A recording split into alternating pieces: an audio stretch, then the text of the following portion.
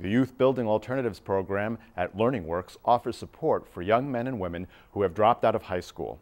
It provides classroom instruction towards a GED and job site skill training for future employment. Leslie McVeigh talked with Soni Waterman, the program's director, about the difference YBA makes in these young people's lives. Well, welcome, Soni. How are you today? I'm great. How are you? I'm fine. Now, we've got a graduation coming up at LearningWorks. We do. On the 14th, I believe. Yep. And where will it be held this It will be time? held at the Portland Public Library in the Rhines Auditorium. And that's where it's been for the past several graduations. Absolutely. We've done that about 4 or 5 times now. Yeah. Now, tell us about what the graduation means for the students in the YBA program at LearningWorks. Well, for these students, it's recognizing quite a huge accomplishment for them. They were less than successful in their regular public high school, and they have been with us, some of them over a year, some for 4 or 5 months, and have completed either a GED or their PACT certification, which is their vocational certification, or both. And so it's quite an accomplishment for these students to have reached this milestone and to be honored at their graduation. And when they graduate, before they can qualify to graduate, do they still have to have a portfolio of their work over the time they've been there? They do. They create a portfolio with an introduction letter that they're, as students start, they write that letter, and then they write an exit interview letter or an exit essay. They also put their certificates in there. They put some of their samples of their work, and some of their certificates are entered into their portfolio.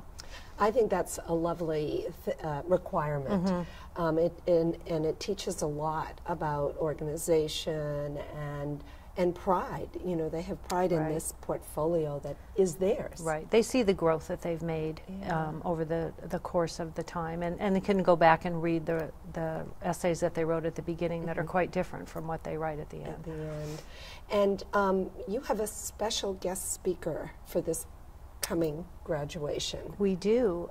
Governor LePage has agreed to be at our graduation, and he will speak to the students, and then he will actually be handing them the certificates this time. So he was very gracious to accept the invitation to come speak to our students. And I'm sure the students are really excited about it. I know he spoke at one of the community conversations a year or so ago, and it had a big impact on the students because he started out in similar circumstances. Right.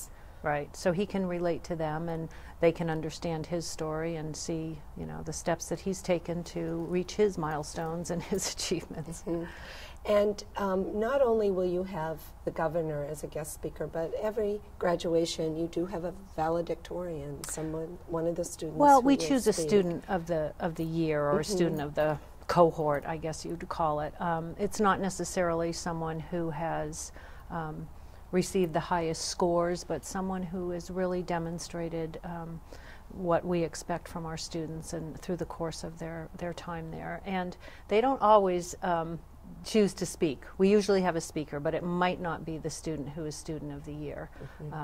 But like I said, the staff selects that student based on overall performance and effort and how well they've worked in the program. Well, and I've been to several of the graduations, and the student speakers are always so moving in what they have to say. It makes you realize how important this program is, not just for these students, but for our community as a whole. Yeah.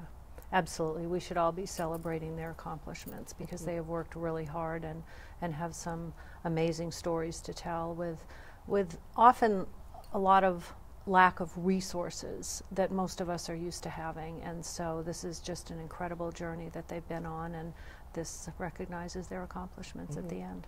Because they really do want to make something of themselves. They do. And they come out ready to give back to the community. Absolutely. They give all along as they're involved in the program. We have students just yesterday that went to 75 State Street to help with decorations. They participate in community service and have been actively involved in their community and want to be great members of this community. Well, we have to wrap it, but one of the best things about the graduation that it is open to the community. It is. And if people want to attend, how do they find out more about this? Well, they could call us at Youth Building Alternatives at LearningWorks, which is 775-0105, extension 142, or and then, like I said, we are welcoming everyone at 11 o'clock on Friday, December 14th at the Portland Public Library Rhines Auditorium. Well, I'll be there, and thank you so much. Thank you for having me.